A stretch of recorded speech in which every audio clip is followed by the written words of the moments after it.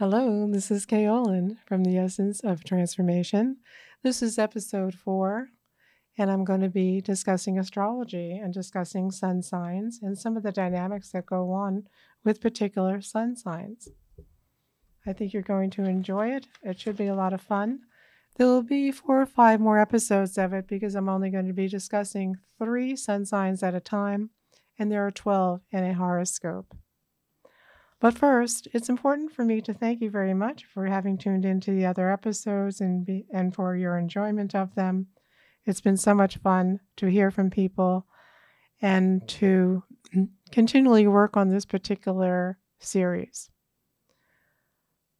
I also wanted to add my phone number because I've been asked to put up my business number, which is 413-282-8538.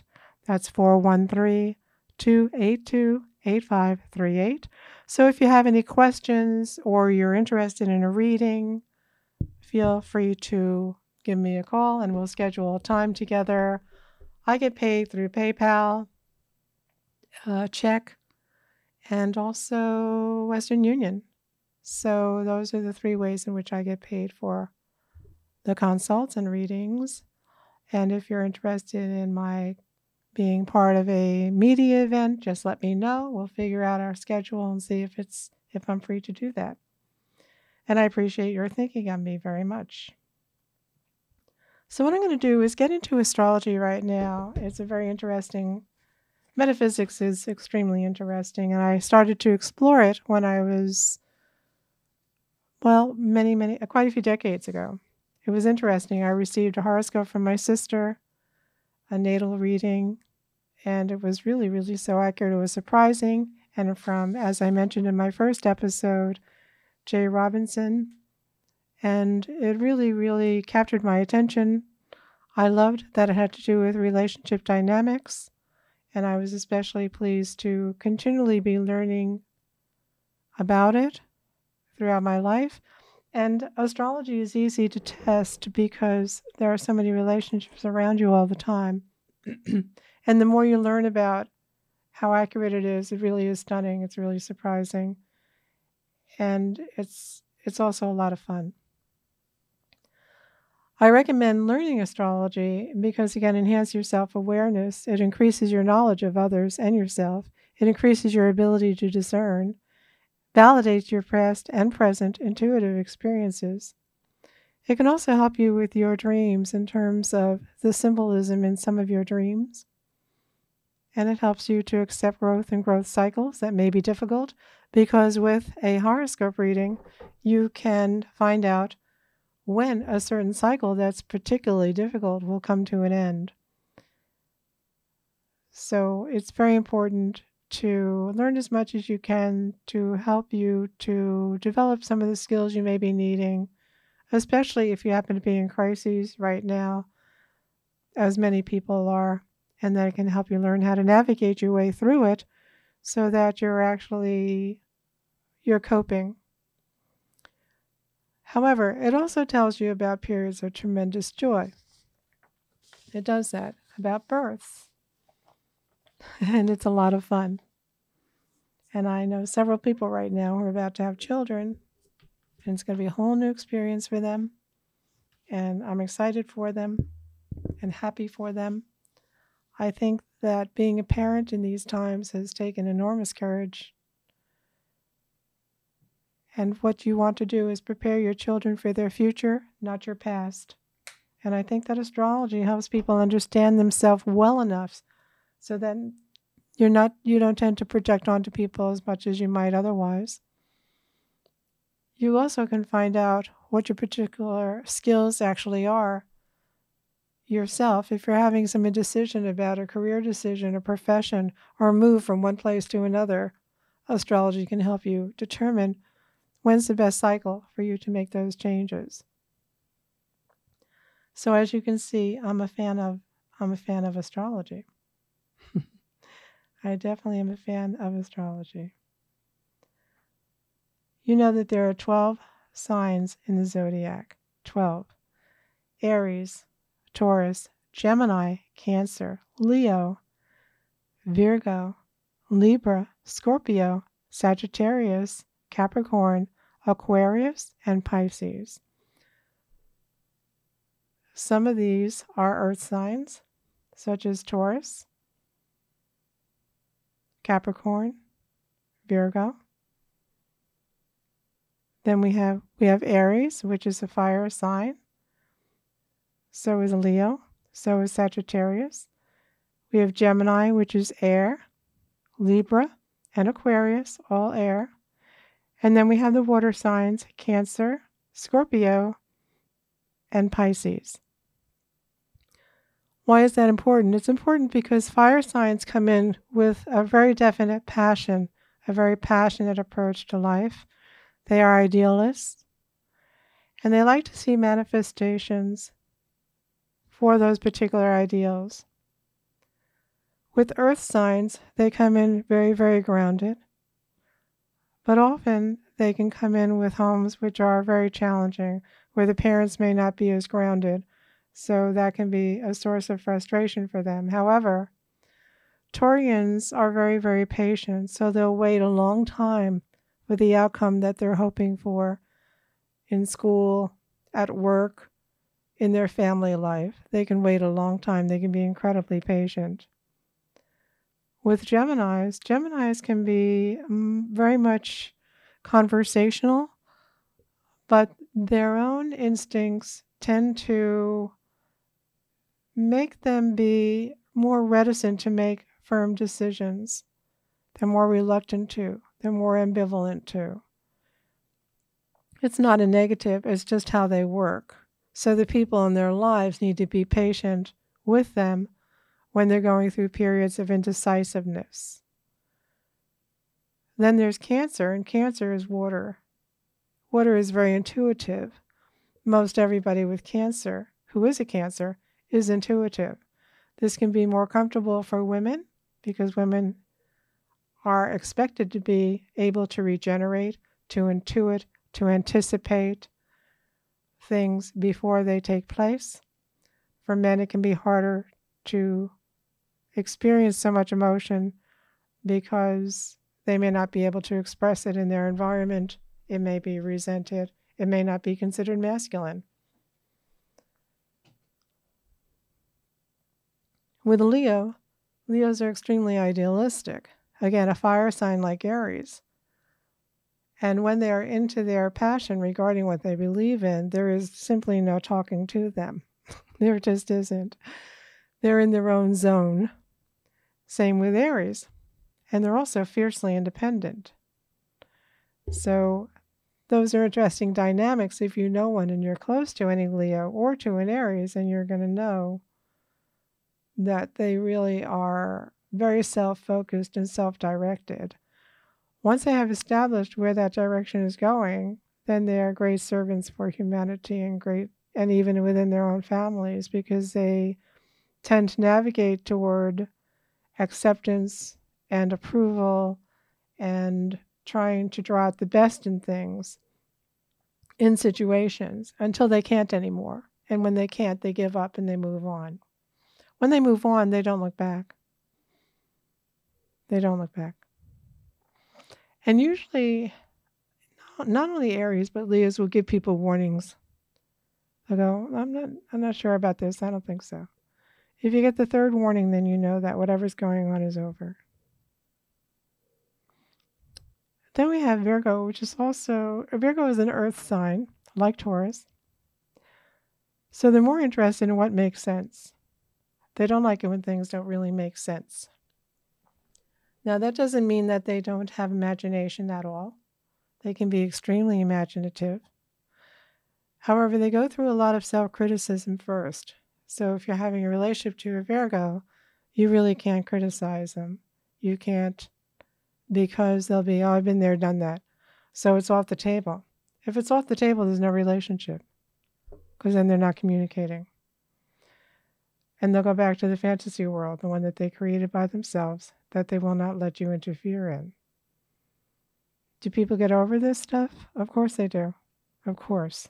But these are some of the pitfalls, of some of the weirdness of beginnings of new relationships. And it doesn't matter if it's a work relationship or an issue with a teacher, a family member. When people are around Virgos, they tend to withhold a lot because there's almost no point in saying anything to them. Because in many ways, they're just not going to get it. They're not going to get it. And they are great servers. They like to serve humanity. They don't want to relate to it. They just want to serve. But of course, serving requires relationship. With Libra, Libras are born into an environment where their parents were really at war with one another. They may have had different ways of showing it or expressing it. So I'm not saying what that term means. It just means that they were in conflict with one another. They tried to make things be nice. They couldn't be nice at the time of the conception of the Libra and the first 4 years of the Libran's life. So the Libra comes into the situation with an innate sense of things aren't really what they seem, because the parents of the Libra demand of themselves that everything be nice. They don't want anything really hostile. They don't. So the Libra learns that there can be a lot of anger, but it really can't be expressed.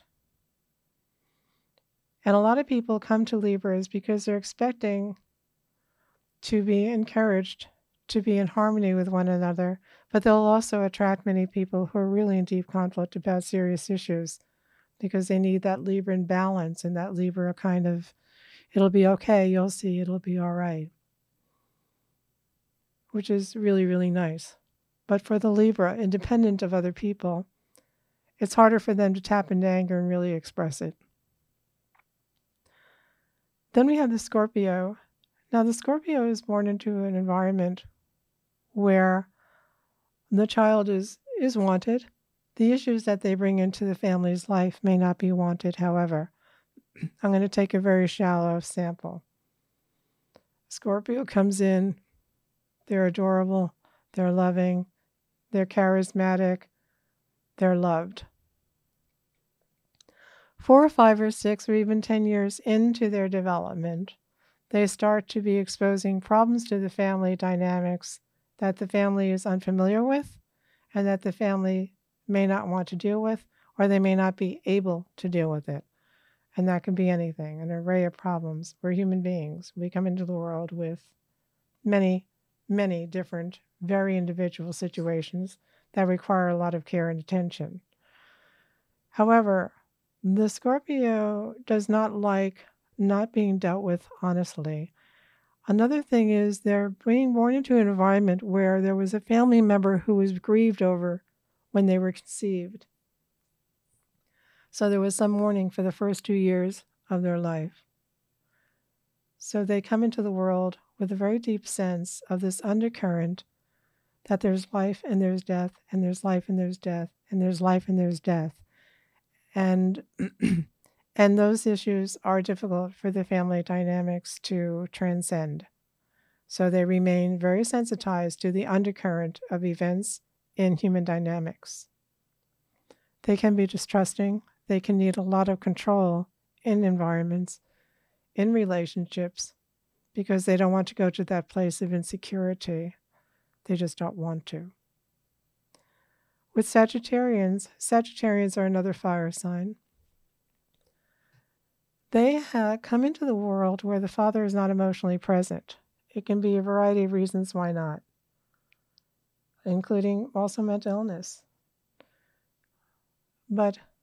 or physically out of the home. Excuse me. And so the Sagittarian child is kind of very involved in their own imaginations, and they start to build happy endings for themselves, and they want to remain young. They tend to have a real fear of getting older. And the mother, for some reason or other, is also not completely present emotionally in the child's upbringing. And I don't mean that no one's physically present. I'm talking about spiritually and emotionally present. There can be many reasons for that as well. So none of this is a criticism of anybody. This is simply the analysis of the dynamic involved for this child to develop through within any family system. However, one of the things with Sagittarius is they are having to find a way in which to express their hopes and dreams. They really have to. Or they will project them onto others a lot. When that gets projected onto others, they're going to be disappointed because nobody's going to carry that for them. They're going to have to learn how to do that for themselves. Once they do, they'll be fine. Then we have Capricorn. Capricorn is raised in a very strict environment. There are very traditional expectations put on them about behavior. And this is anywhere that Capricorn is in the horoscope, which I will get into in another episode. But if you are a sun sign Capricorn, then you are going to be told what to do and how to do it. You're going to be told when to do it and where to do it. And the expectations on you are incredibly clear. So if you want to go in one direction, but your parents don't approve, and they're like, no, you're not going to go in that direction. You're not going to go in that direction. It's not going to happen.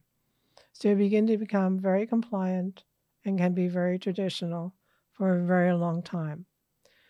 One of the issues with Capricorn is you can't express anger. So unfortunately, adults who are Capricorns have a difficulty really expressing anger when they need to. They do. They prefer to have control over their environment than to express anger. So that's one of the working areas for any relationship to anybody with a Capricorn. Then we have Aquarius, which is water. I'm sorry, air. It's air. So Aquarius is an air sign, and their family, when their parents have them, their parents aren't relating to one another at all at the time. So Aquarians come in with this deep curiosity about relationship because even as babies, even as infants, you kind of really know your parents already. You really do. And the infant is absorbing that the parents really don't relate to one another. And they absorb this for about 3 or 4 years. Now, a lot of us come into family life because we're completing almost a puzzle about one holistic family dynamic.